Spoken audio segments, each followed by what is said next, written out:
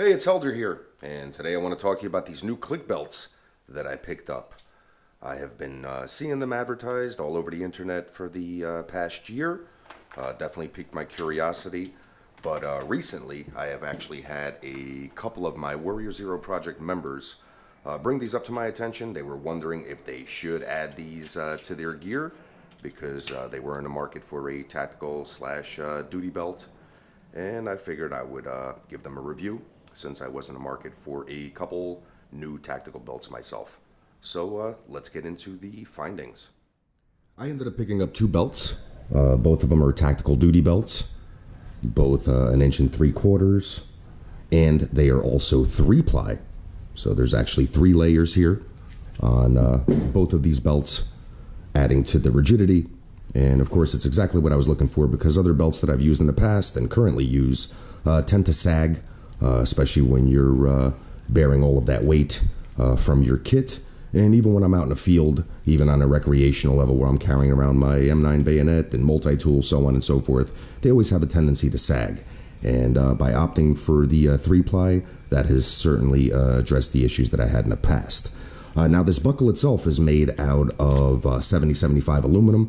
It is designed and manufactured in Austria. And it's basically made out of the same aluminum or material that high-end jets and aircrafts are made out of. So that adds to it being super durable. And of course, it is quick release, which is definitely an important feature for those of us that want to use it as a duty belt. I wanted to demo a bit more of the strength that these Klik Belts offer. And within my Warrior Zero project, we do a lot of kettlebell work. And I figured what better than to put this through the test than to use a 70-pound kettlebell and put it through some what we call rope swings or towel swings, but instead we're using this Klik Belt. And as you could tell by my little experiment, that the Klik Belt did pass with flying colors, giving me a hell of a lot more confidence in it for future applications.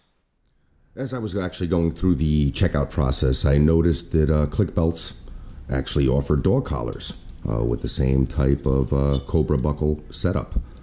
And to be honest with you, this is certainly the strongest dog collar that I've ever used, and especially with my 80-pound pit bull, it certainly fits the bill. And on top of it, it looks great. So I was definitely happy with this purchase, and just something else you might want to look into if you do have a furry companion that's out there in the field with you.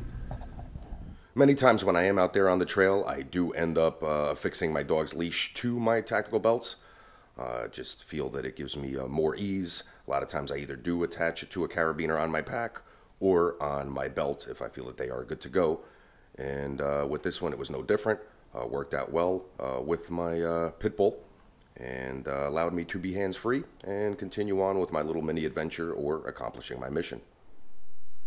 So bottom line, if you're in the market for a very well-built belt, whether you are using it for tactical applications or on-duty applications or not, take a look at these belts by Klik Belt.